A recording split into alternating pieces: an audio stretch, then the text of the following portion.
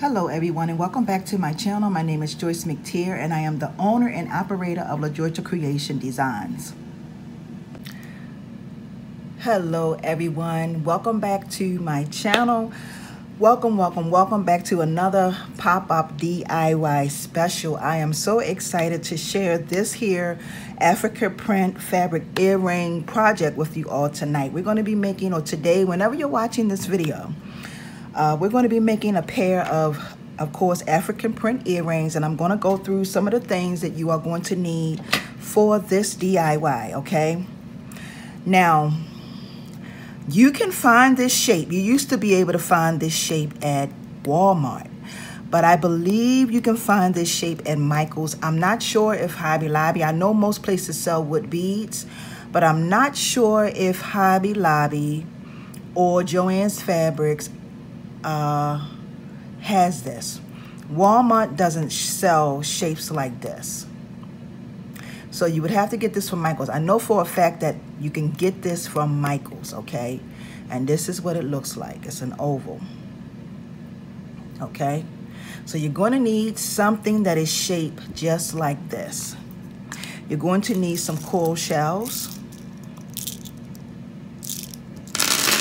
You're going to need some 12 gauge aluminum wire. You're going to need some fish hooks, some ribbon closures. It's a lot of stuff you're going to need. You're going to need your flat nose pliers, your wire cutters, and your round nose pliers. You're going to need some E6000. A ruler, some 12 gauge wire, and I got this wire from Michael's. I really like this wire now. It's by Artistic Wire. I really like this wire, y'all. I really like it. And you're gonna need some scissors, and last but not least, you're going to need your choice of fabric. And this is another gorgeous print that I got from Dr. Veronica Cheyenne. Y'all go over and I think she has, I'm going to leave her email and her phone number down in the description box, so that if you all want to go and get you some goodies, which is some of this African print fabric, please do so, okay? She has, this is what she sells, this is what she does. She has beautiful, beautiful remnants, y'all. Like when I say gorgeous, I mean gorgeous. You're also going to need some fusible web, and I've been using this in the last two projects. So you're going to need some fusible web, and you're also going to need some interfacing, okay? This is lightweight interfacing. And pretty much the stuff that I'm showing y'all, I use it to do a lot of sewing projects. But this interfacing has like a, it's not glue, but it has an adhesive on it. So what you do is you on it. You're gonna on it down on the fabric, okay? So you're gonna need some of this. And if I'm not mistaken, you can get both of these from Walmart. And if your Walmart sells fabric, because every Walmart doesn't sell fabric. Every Walmart used to, but not anymore. So the fusible web you can get from there, and the interfacing you can get from there, okay? And it's iron-on. This is an iron-on interfacing, okay? So we're gonna go ahead and get started. Okay, ladies and gentlemen, so I have already took the liberty and cut out my pieces already. I've done quite a bit of things already for this project. So basically, you're gonna need to cut out 4 pieces of your fabric, okay? Using this, so it's 4 pieces. You're gonna need a piece for the top and a piece for the back of your earring, okay?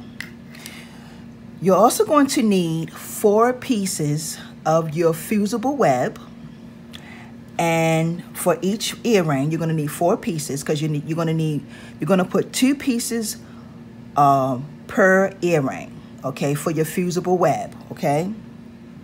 For your inner facing, I'm going to flip it over because I have already done it. You're going to put a piece on each back part of your fabric. So you're going to iron this on because, like I said, this is an iron on, and just to give it a little bit of body, okay? So you're going to iron it on and cut it out just like you see me do here. And then the very next thing you're going to do once you do that is you're going to take the two pieces of your fusible web, they're together,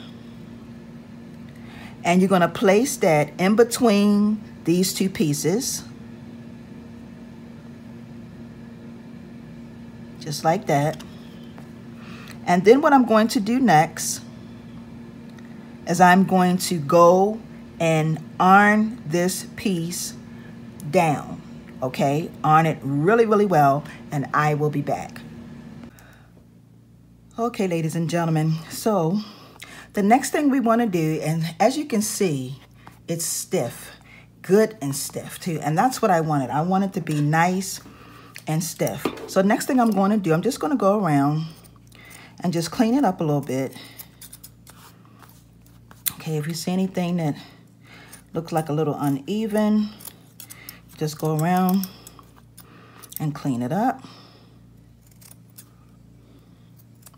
Okay, so the next thing I'm going to do is I'm going to take my ribbon closure and I'm going to come up to the top and put it up at the top of my earring, just like this. I hope you all can see it. And I'm just going to go over top and squeeze it in. Wait a minute. Might make out better if I just squeeze it with my finger and then go in and squeeze it completely. There it is, okay? And then you just go from side to side, squeezing it in. Make sure it's where you're supposed to be. Okay, so you go from one side and then you go to the other side, just like that. And the thing about these ribbon closures, when you put them on, they're not going to go anywhere. They're permanent, okay? So they're not going to go anywhere.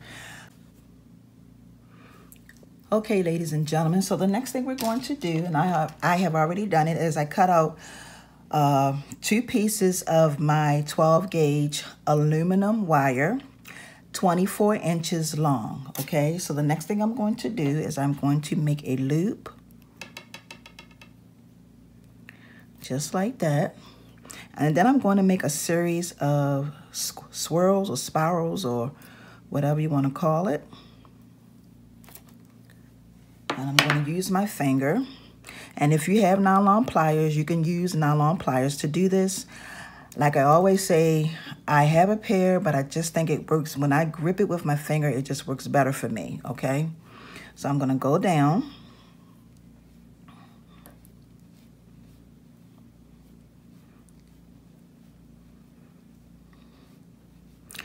And I want to try to go all the way down until my piece is about, maybe, let's see what we have left here.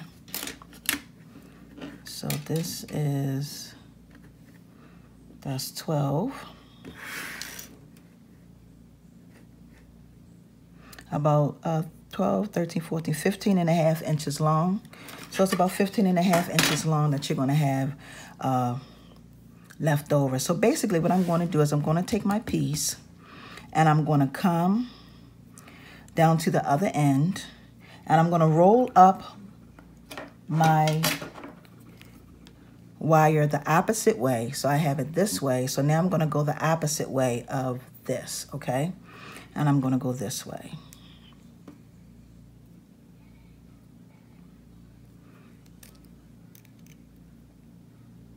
I always started off with my flat nose pliers, my round nose pliers. Started off with that. And then I'm just gonna, like I said, I'm gonna roll it the opposite way. Just like this. until I get, and I'm going to continue to go until I get all the way down and meet at the other part of my earring. I'll continue to roll it and roll it. And this is what I want right here. So this is what you want. And you're going to place that right there on your earring. Now, before we place that, we want to put E6000 on it because we want the E6000. You want to put E6000 on it because you want it to stay in place. So we're going to take a generous amount. If I can get this open.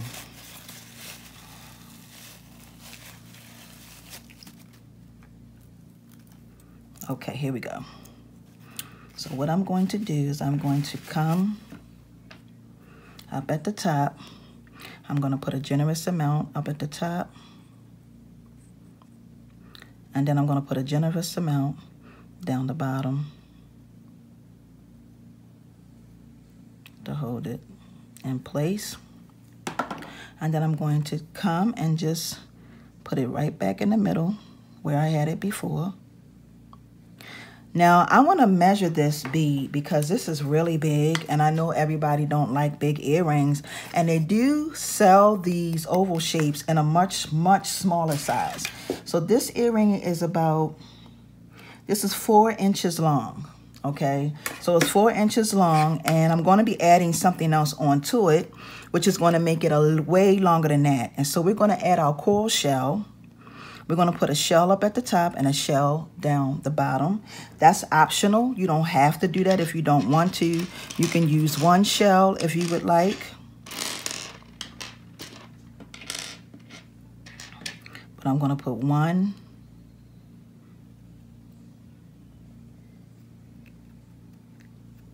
up at the top, put one right here in the middle. And then I'm going to put one at the top right here. And this is a small one.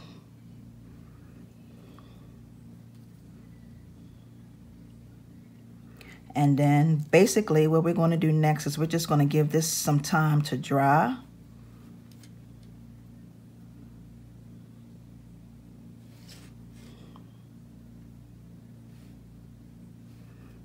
And there you have that. So now we're going to go ahead and give this some time to dry, ladies and gentlemen, and I will be back. Okay, ladies and gentlemen, so I'm back. So we're almost done with this earring. Basically, what I already did was I cut out 2 pieces of my 20 gauge wire, and I cut it out 6 inches long, okay? So pretty much what I'm going to do next, and I'm sure you all have seen me do this before, I'm just going to go in the middle of my wire, put it on my round nose pliers, and just do like this. That's all I'm going to do, okay? And then I'm going to take my piece, and I am going to push it through the hole that's on the ribbon closure. Just like this, push it all the way through, just like that, and this is what you're going to have. And then I am going to take and put that through, and then I'm going to twist it, okay? I'm going to take my around those pliers and hold it, and I'm going to twist it just one good time all the way around, just like that, okay? Let me show you what it looks like. Just twist it, and then what I'm going to do next is I'm going to take my coral shell, and I'm going to put that in the middle of these 2 pieces right here, just like this, and I'm going to pinch them up together. Just like that. Show you what you're going to have. And then basically, I'm going to take, I'm trying to hold it in place. I'm going to take my first piece, and wrap it around the back part of my second piece. You got 2 pieces here. So I'm going to take my first piece and go down, hold it as tight as I can, and push this piece up. And then I'm going to start wrapping it around, just like this. Okay.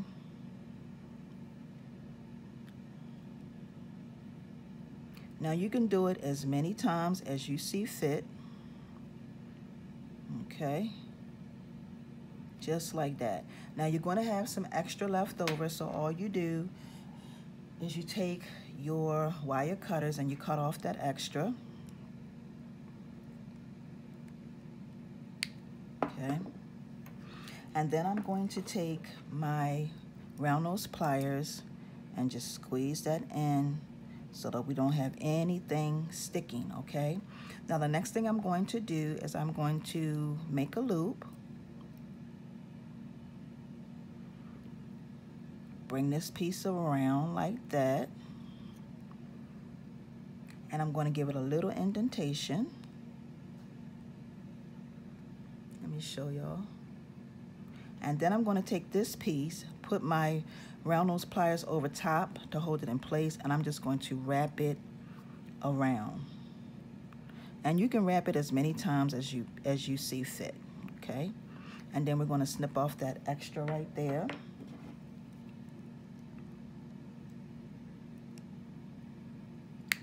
And I'm going to make sure that I take my round nose pliers and go in and squeeze that in so nothing is sticking, okay? And then last but not least, I'm going to put on my fish hook, and I'm going to turn my earring this way, slide this on, and then take my round nose pliers and just squeeze this.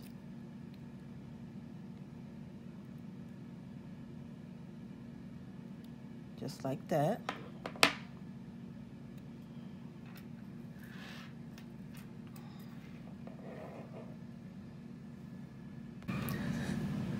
Okay, ladies and gentlemen, so here we have our beautiful African print earrings. These are gorgeous.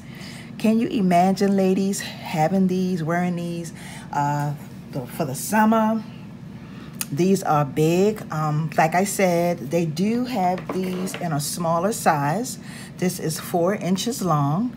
It's pretty wide. Let me see how wide it is. It's about 2.5 inches wide. 2.5 inches wide. 4 inches long, 2.5 inches wide. So here we have it.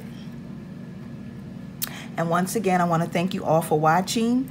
And like I said, if you need any African print fabric, please check out Dr. Veronica Cheyenne. Like I said, I'm going to leave all her information down in the description box so you can reach out to her and get some of those awesome fabrics that she has. I want to thank you all for watching. Y'all have a wonderful and awesome day, ladies and gentlemen. Peace and blessings. See ya.